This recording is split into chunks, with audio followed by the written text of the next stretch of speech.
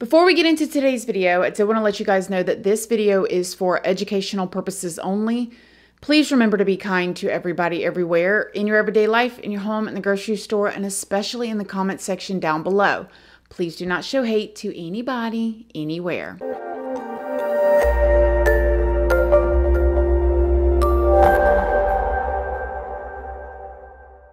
Good morning, my lovelies, my beauties, my friends. My name is Christina and welcome to my channel. If you're new here, thank you so much for clicking on this video. I really hope that you will subscribe, stick around, take a chance in hearing some things that I have to say. And if you are a returning subscriber, y'all already know, y'all are my babies. So good morning, good morning, good morning. How is everybody doing today? I hope you all are having an amazing day. Today's video is actually a case that one of you guys requested down in the comments section here recently, and I went to go research it and I was like, oh yeah, we're going to be talking about this. This is the story of Amina and Sara, two sisters. Some of y'all may have grown up in very strict backgrounds or with very strict parents. Maybe some of y'all have parents, or you and your family, y'all have very strong cultural beliefs where there's just certain things that you do not do no matter what, right? Like you're 45 years old and you still don't cuss in front of your parents, or, you know, maybe even more religious things that is just you don't do in your home at all. Well, that is kind of how Amina and Sara grew up, except for their father's beliefs took it to a much further level. But let's just start at the beginning. Yasser Said was born on January 27th, 1957 in Egypt. He came to the U.S. on a student visa in 1983 and became a permanent resident in 1987. He worked as a taxi cab driver, and Yasser married an American woman named Patricia in February of 1987. Before we go any further, I did want to stop and thank today's sponsor, Factor. Factor makes meeting your nutritional goals easier than ever by delivering fresh, never frozen, dietitian-approved meals right to your doorstep. Factor's team of gourmet chefs create each meal using only ingredients with integrity to help you feel your best all day long. Are you too busy during the day running around to stop and think about lunch? Well, you can keep your energy up with lunch to go, effortless, wholesome meals like grain bowls and salad toppers that are ready to eat when you're on the go. No microwave required. And if you need to refresh your healthy eating habits, you can do that with Factor. You can choose from 34 different flavor-packed, dietitian-approved meals that are ready to eat in just 2 minutes. And Factor is now owned by HelloFresh, so you know they have the best, most tastiest meals. And I love switching between Factor and HelloFresh. If you want to try Factor, all you got to do is go to factor75.com or click the link down in the description box and use my code ChristinaRandall50 and you can save 50% off of your first box today. Yes, just go to factor75.com or click the link in the description box, use my code ChristinaRandall50 and you can save off of your first box today. Thanks again, Factor. When Yasser married Patricia, he was 30 and she was 15, okay? And I seen Patricia's sister saying that she flipped out when she heard that her sister was marrying this man. Patricia, however, would later go on to say that she was never in love with Yasser, that she just wanted to get away from her family's home because they were very poor. They didn't have much at all. They barely got by. And she thought that he was rich because he owned all this property or land in Egypt and he had come over here from another country and promised her the world. And she thought that, well, I mean, at least I'll have stability with him. Patricia was raised good old Southern Baptist and she was very interested in Yasser's religion and his culture from where he was from and how important it was to him. After they got married, they ended up having 2 daughters and 1 son.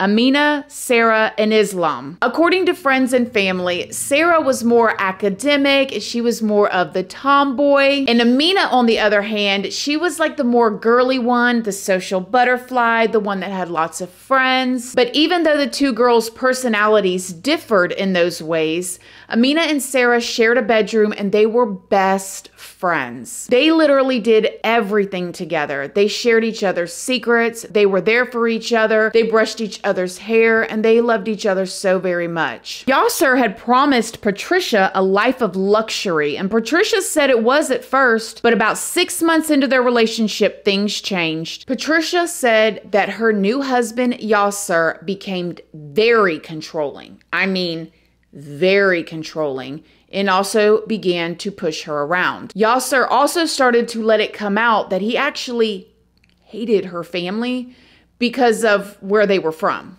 here in America. Patricia would also say that she would catch him in all kinds of different affairs, and like literally 6 different full-on affairs she caught him with. But Yasser wasn't just pushing around Patricia. He was the same way with his 2 girls, Amina and Sara, as well. And it was even reported that he took his touching to the furthest level. And it was even said that he had messed with them in unspeakable ways. A police report was filed about the essay, and the girls did give detailed statements to them. However, when the state decided that they were going to prosecute him, Patricia, their mother, allegedly brought the girls back into the police department and had them tell the investigators that they lied about everything and they made it all up. Lots of the family members that knew them said that Yasser's son, Islam, the 2 girls' brothers, was treated completely different than Sara and Amina. I mean, he was treated like the heir of the family,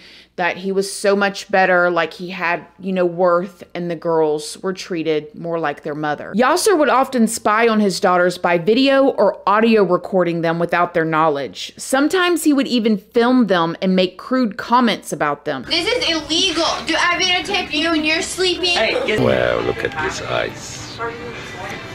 If I put my eye on you. I'm gonna get sick now. Okay, turn it off, Dad. Nice legs. I got this. Take this blanket from this one in the back. No! Go. No! Get away! Take. No! Get out! And then when Amina was just 16 years old, her father took her over to Egypt, allegedly to arrange a marriage with his much older friend. However, Amina rejected him. When they got back from their trip, it is said that Amina started emailing friends, telling them that she thought her father had planned to end her. And around this same time, Amina's sister Sara had actually got a job after school working at a convenience store. However, she would later find out that her father was videotaping her while she was at work too. Like, he was all consumed, obsessed with basically stalking his own daughters. He even videotaped her while he had her sister in the car with him and began to say that she was smiling too much at the customers at work. She smiled to the customers. Bubba, she has to. Part of her job. She's in trouble. The girls felt very trapped. They did not know what to do, and they really didn't know anything different. They just really didn't know what to do. They were definitely not allowed to have boyfriends. I mean, again, he's up there videotaping his daughters while they're trying to work or doing other things, trying to arrange a marriage in Egypt to his older friend. So he was completely controlling over his daughters. However, Amina had a crush on a guy, and she began to secretly have her little boyfriend. His name was Joseph Marino, and she met him while she was at her taekwondo classes. We both felt like what we had was very real, and it was very much worth fighting for. She walked in, and I was like, oh man, who is that girl? And I was immediately attracted to her.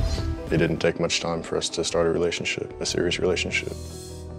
And went from, hey, I like you, to I love you. Amina fell in love with Joseph. He made her so happy and made her feel less alone. However, she quickly began to feel very anxious about her relationship with him because she knew her father was watching her. She even began to sneak and meet Joseph so she could spend a little time with him in different places, but she was paranoid because she believed that her father was literally watching her with binoculars. Can you imagine? You're going to the mall with, a friend or whatever, and you cannot even relax because every stuffed animal, you wonder if your dad is hiding behind it, with binoculars, or anybody with dark features that looks like him, you're about to have a panic attack. I mean, it had to be a miserable teenage life for these girls in that way. Amina even told Joseph not to call or text her unless she sent a code word to him because she was afraid that her father would go through her phone. Eventually, their father found a note that Amina had wrote Joseph. When he went up to confront Amina, this is when she said that she was writing these notes to an imaginary friend. However, he did not buy it and he was enraged. I can't imagine how scared she was. He was going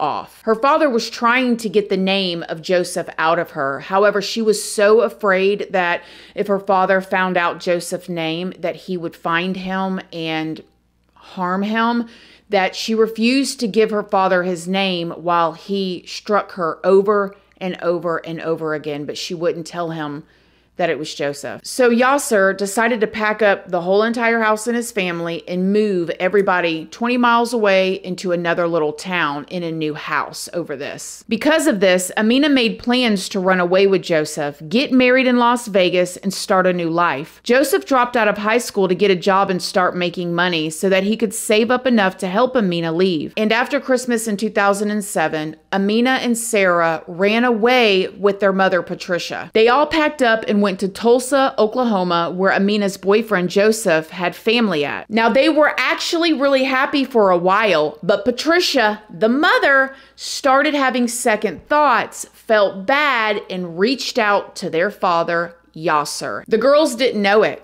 And this is when Patricia, again their mother, told her daughters that on December 31st was her mother, which was the girls' grandmother's, death anniversary, and that she wanted to drive back home to put flowers on her grave. She promised the girls they wouldn't have to stay with their father. However, once they got back in town, Patricia told the girls that they were going to the house and that they were going to be staying there with Yasser, their father. Now, Sara reluctantly agreed. She said, okay, if you think it's going to be safe, if you think it's going to be fine, and Dad's not going to be too upset, too mad, I'll go. But Amina flat out refused. She said, I'm not going back there. I'm not going to. She was terrified. She said, I'm going to go stay at my friend's house. And that's what she did. And then a few days later, Patricia drove to this friend's house where Amina was and began to pound on the door, Amina, come out, come out, come out.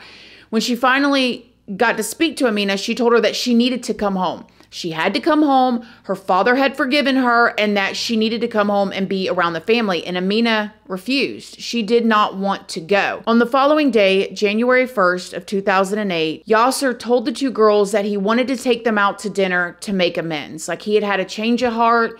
He wanted to sit down and speak to them. He missed his daughters. He loved his daughters. And just come to dinner with me is what he said. So the girls, probably feeling guilty at this point, thought we can just go to dinner with him. And I would have to just guess that, Sara, who was staying at the house, talked to Amina and like, come on, I've been with Dad. He's cool. He's not super mad. And Amina feeling bad. Okay, I'll go. Now, Patricia, the mama, said she wanted to go. She asked to go, she wanted to go, but Yasser said, no, I need to be alone with my two daughters. I need to go with them, just me and them, so I can speak to them. So Patricia stayed at home. However, tragically, Yasser had no intentions on making amends with his daughters or telling them that he had forgiven them or that he was wrong or that he had a change of heart. He actually drove the two girls in his taxi cab some distance away, and he pulled out a firearm where he struck Amina twice with it, and she passed away instantly,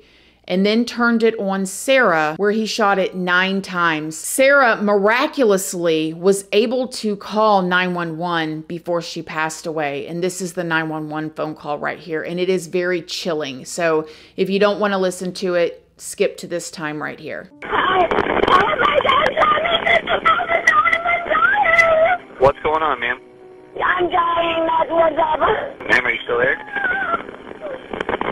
Ma'am, are you still there? All look at it. She's telling me she's dying. Yasir's taxi was soon discovered by another cab driver outside the service entrance of Omni Los Colinos Hotel. The cab in our cab stand, doesn't appear that there's a driver, but there are two people inside the cab, one in the passenger seat and one in the rear of the vehicle. One of the people in the passenger seat looks like she's hunched over, and she has blood coming from her ear. It doesn't look like they're alive to me. I understand that. We've got our officers en route. Now, after the slaying of his two beautiful daughters, poof, he disappears. He disappears for years. It was initially assumed that he fled to Egypt, but nobody could ever prove it. And then Patricia went on to file for divorce in 2009. Alleged sightings of Yasir driving a taxi in New York City and also in Newark, New Jersey prompted the FBI to issue a statement suggesting that he could be in one of those areas. And then on December 4th of 2014, Yasir was added to the FBI 10 Most Wanted Fugitives list with a $100,000 reward for any information leading to his arrest. On August 14th of 2017, a break came in the case. A maintenance worker at an apartment complex in Bedford, Texas, where Yasir's son Islam rented an apartment, reported seeing a man matching his father's description inside of Islam's apartment. When detectives showed him a picture of Yasir, the worker confirmed, yep, that was him. And at approximately 6:30 p.m. that evening, an agent came into the apartment to interview Islam, and Islam was initially very upset. He did not want investigators in his apartment rummaging through his stuff, searching to see if his father was there. However, investigators did get a search warrant, and by the time they went there and searched the apartment, Yasir was gone. The police observed a sliding glass patio door open, and below the patio, they also noticed a shrub with broken branches, suggesting that someone had jumped off the patio and landed onto the bush. Next to the flattened bush, they found a pair of eyeglasses, which they collected as evidence. A pair of eyeglasses, prescription eyeglasses, that were in a rocky area. Basically, if the balcony was up above where somebody would have either climbed down, fallen down, jumped down, and landed on the rocky area, that was about where the eyeglasses were. They collected other evidence inside the apartment, including several cigarette butts and a toothbrush, and the FBI laboratory in Virginia compared the DNA from those items to the DNA of Amina and Sara and determined that the DNA was most likely the biological father's. However, they still hadn't found him yet. Yes, he was still on the streets. But 3 years later, nevertheless, in 2020, in August of 2020, the police began a 24-hour surveillance on a home in Justin, Texas. They observed Islam and Yasir's brother, Yasin, entering and exiting the home and the shadow of another man inside the home after the two men had left. After a week of surveillance, the FBI obtained a search warrant and arrested Yasir on August 26th of 2020. And on that same day in a nearby town, they also arrested his son Islam, who was 32 at the time, and Yasir's brother Yasin, who was 59, and charged them both with concealing a person from arrest. Now, even though Yasir was indicted on capital murder charges, the state did not go after the death penalty, and his trial began on August 2nd of 2022. Yasir argued through a translator that he was not present during the slayings. Y'all want to hear what his story was? He said that he took his two beautiful daughters on a taxi cab ride that evening, and he said that there was a threat following him, and that made him leave his two daughters because he thought that this threat was following them because they wanted to get him. So more or less in an act of, bravery for his daughters, he separated himself from the two girls, and maybe the threat ended up getting the girls. I don't know. It's absolutely ridiculous. And after 3 hours of deliberation, he was found guilty. The judge sentenced him to life in prison without the possibility of parole, and Yasir is incarcerated at the Texas Department of Criminal Justice, McConnell's unit in B County, Texas. Now, in January of 2021, the girl's brother, Islam, Yasir's son, ended up pleading guilty to the charges that he got. And in April of 2021, he was sentenced to 10 years in federal prison. Now, Yasir's brother, on the other hand, Yasin, he actually said that he hated his brother and he had no idea that he did what he did to Amina and Sara. He said that he would have never have helped his brother had he had known what he actually did. However, in February of 2021, he was also found guilty and he was sentenced to 12 years in prison for helping Yasser and concealing him after he did what he did. They did end up making a documentary about this called The Price of Honor. And in the documentary, they basically insinuate or say that they believe that this was like an honor killing because the girls were dating American men and it was a shame to the family. Like, absolutely heartbreaking and sad. The mother did end up testifying in Yasser's trial, and she pointed at him and said that he was the devil. I guess I just kind of want to say that if you are in a situation, male or female, you have a partner that's mistreating your children or even mistreating you in front of your children, because that's a ripple effect too. I really truly beg of you guys. I really truly beg of you to reach out for help to somebody that you can trust and get out of that situation, especially get your children out of the situation. On a positive note though, Amina's boyfriend Joseph and Joseph's mother really just showed how much they cared for Amina and the girls. And Joseph felt like he was like Romeo and Juliet with her. He loved her so much. And he also felt like Amina died for him, because if she would have just told her dad who Joseph was, her dad would have probably went after him instead of her. And so I do think that that was sweet how much he really did love her. So have y'all heard about this case? Let me know what you guys think in the comment section down below. Other than that, I love you guys, and I'll see y'all in the next video. Love you guys. Bye.